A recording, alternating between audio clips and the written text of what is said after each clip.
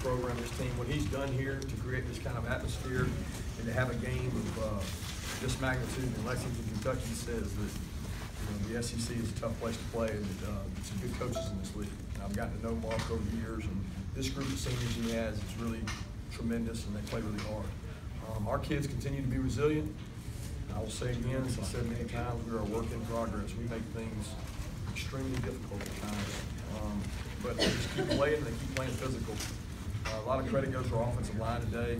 To rush for 331 yards against anybody in the SEC is pretty tremendous. And our backs and tight ends did a big part of that, as well as the receivers blocking. Defensively, we felt like we had to stop the run early. We did that. Probably didn't finish the game like we wanted to. We got a little conservative, but we give them credit. They made some plays. But our kids play hard. We played really hard on special teams. Special teams are always a big part of the game. But when you lose players within a game and you're able to answer the bell and put other guys in, and Trey Hill grew up today. Kendall Baker played a lot. Continue to plug and play guys, and it's shown that the depth is critical to our success on the offensive line. Kirby, I know some people might have viewed this as an afterthought, but what does it mean to you to win another SEC East? It's huge. It's not been easy. It's never easy. People, I think, sometimes get spoiled when you win, and these are good programs. These are good teams, and I give our kids a lot of credit because the backs were against the wall kind of 2 weeks in a row, and they came out fighting, came out scratching and clawing. I thought the play by Miko to start the punt return was a huge momentum play in the game and set the tone for the rest of the game. I'm really interested in Trey Hill. Obviously, other than the high snap, it looked like you guys didn't lose a beat in the run game, and it seemed like the emphasis on this game period was like we're going to establish a run. We're able to do it.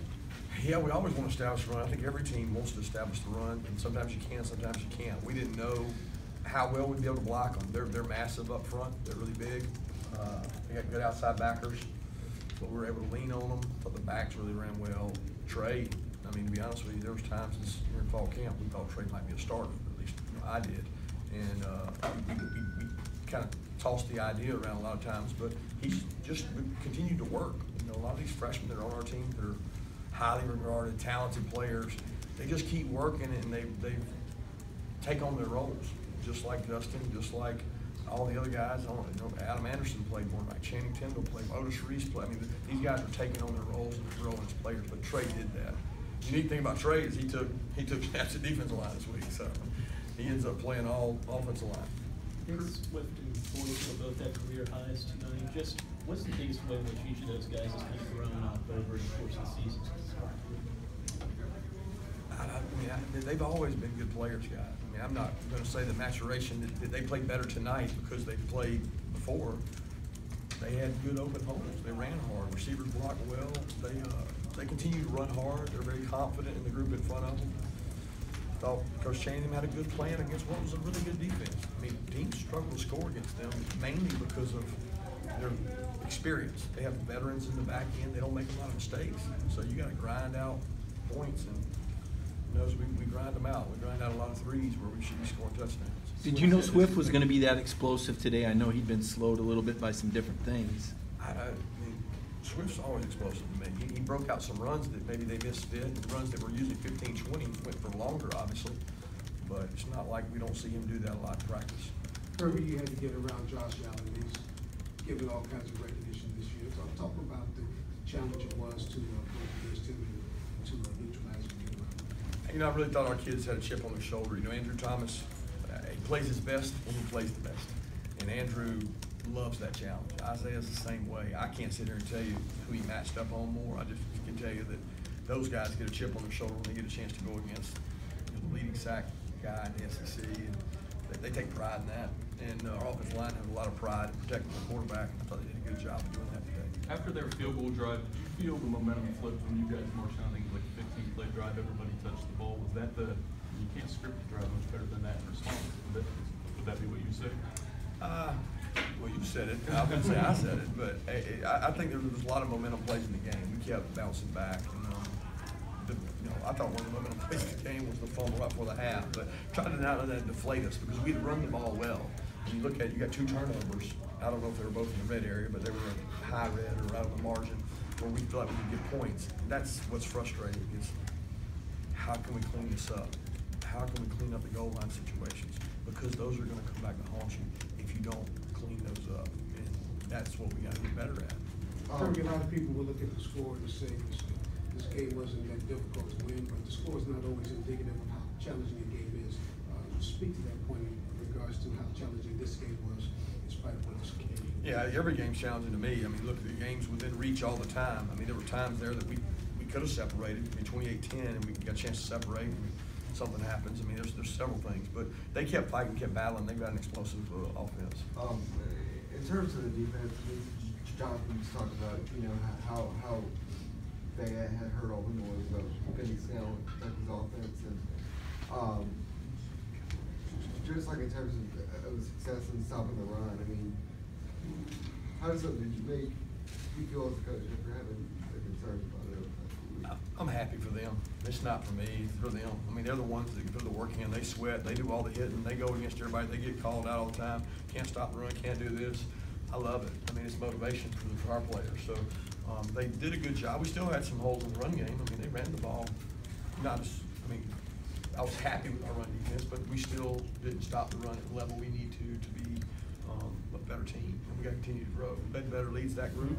He takes a personal challenge to lead them each week, and we keep getting guys better at that position. We're just running out of men at that position. You said you still work in progress, but you finished last week's game really strong. I mean, you played well today, obviously. Do you think you guys could be sort of ascending at the right time? I think we're getting better. Ascending is a strong word. We're getting better. We just got so many things to get better at. I hate to say it, but we left opportunities out there in this game. And I know you're never going to play a perfect game.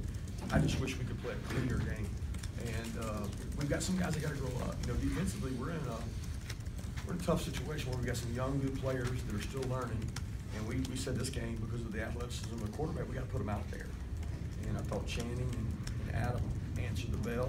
We got to get those guys ready to play. They're fast. And we got to continue to get Otis and some of those young players better, like Jordan's done.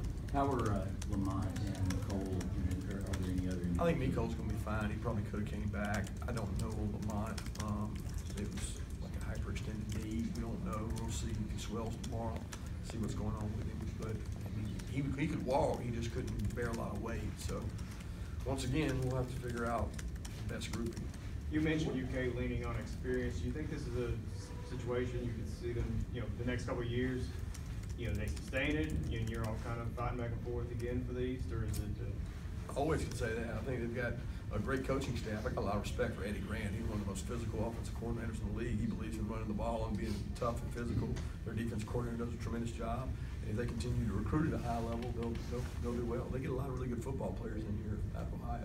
What was the Cade Mays injury, and also if you could talk about the decision to play Justin Fields, critical opportunities for a young guy that hadn't been on the road much? Well, with Cade, he got a burner stinger and waiting for his strength to come back. He's had it before, but I don't think never reinserted, but probably will be okay. But Justin, I told our guys that here's a guy that didn't play a snap last week. You didn't see anything out of him. All he did was come out and work this week. I thought he had his best practice of the year on Tuesday, and he had a good practice on Wednesday. And I told him, I said, man, this guy's practicing, buying in, he's positive, cheering on the sideline, and he goes in and plays well. I wish we could get to the point where we could play him a little more, because he's getting better.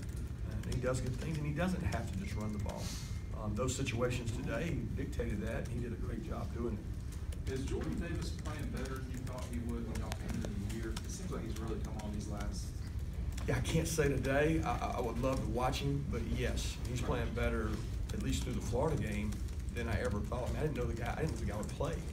And a lot of our coaches on our staff said, don't give up on this guy yet. Let's travel him. Let's take him. We didn't take him early on. That's probably a mistake, because he didn't grow until we just said, you got to play him.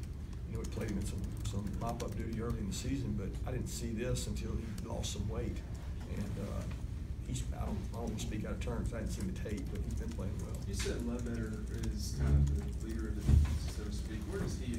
Defensive line, definitely. Defensive line. His arc and his time with you in the last 3 years, what's that like? Watch it.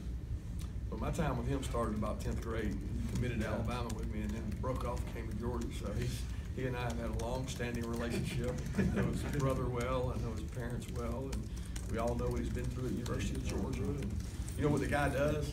He sells out for Georgia. He goes out to practice every day, and he plays really hard. He goes in the game, and he plays really hard and really physical. He's bought in to helping his team, and he's not afraid to stand up and confront the man in that D-line room, which is what we need. Kirby, you said this winning the East had nothing easy. How does it compare to winning it last year? I don't know. I felt like last year it was easier, maybe with the experience we had, the veteran kids we had. You know, the games seemed a little easier. It's been a tough road because you can make it about expectations, which nobody at Georgia runs from. You can make it about maybe the other team's getting better around us, which is going to happen. And we're a young team. And we got some good seniors, but for the most part, when you look out there and you do walkthroughs and you do these meetings and you see freshmen and sophomores, it's not exactly heartwarming to know they're going to go into an environment they haven't played in, and they got to grow up and play. But does that speak to the upside this team has? I think it does. I just want the upside to come about faster. I just want to get better faster, and I want them to grow faster. And playing these young guys is going to have to pay off for us in the long run. Talking about playing these young guys with Channing and Brendan both had huge plays very early in this game, a couple of sacks. I mean, what does it do for a player like that to make those kind of plays in game situations? Builds confidence. I mean, Channing Tindall needs confidence. I'm telling you, the guy's fast, he's athletic, he just needs confidence. He's been playing well on special teams. Same thing with Adam Anderson. He's got to gain some weight, he's got to get bigger, but Otis is a big physical guy that has a presence. There's just a lot of young players, but look, guys, there's guys all over that field. Jason Stanley today makes plays, and all he's done is contribute to special teams. Jason Stanley makes a huge play in the game. Justin Fields, huge play in the game. I mean, I can't go over and over and over the guys that maybe didn't play a role last week that had a huge role in this game. Trey Hill, I mean, it's just, they buy into the team effort. When you buy into team and you believe in Georgia, it makes you successful. DeAndre and Elijah both go over 100 yards. How do their two styles kind of complement each other? I don't think there's a whole lot of difference in their styles. I mean, I know one's a slasher and one's a bruiser, but they're both really good vision, good backs. They run hard. Best thing they do is protect the ball with good ball security. We got to continue to do that. Two more questions? You had 3 freshmen and 2 sophomores out there in the offensive line at one point. Any nervousness about that? 3 freshmen. Isaiah, you're counting, or? I'm counting Isaiah as a freshman. And then Cade, then Trey, and then the 2 sophomores, Andrew and Solomon. Crazy. They play hard. They continue to compete. The good thing is we need more guys like that because we've got a little hole in our offensive line in the older group. The younger group is talented, but we have to go out and recruit well because we know what's coming. I mean, some of these guys are really good players. Who knows what's going to happen next year? We got to find tackles, and these guys get to play. I mean, it's probably the most injured position in our conference as far as bumps, bruises, things. You're going to get to plug and play. And Sam's done a great job of having Kendall Baker ready to all play all his positions. I mean, Ben Cleveland still not back yet, not ready to go, but here's a guy that's going to be able to help us when he gets back healthy. So it makes me nervous they're out there, but I also like having good players out there. You know you're going to Atlanta. Any concerns about, you got another one to play, a big game with Auburn, rival game? I mean, with Auburn, when it comes to Auburn, you know how that goes. I mean, they don't like us, and we get it, and they got a really good football team, and be at home, and our guys, you know, we respect Auburn. They got a good football team. I mean, they did a hell of a job today coming back and winning. So we know that we'll be in for a big game. Thank you.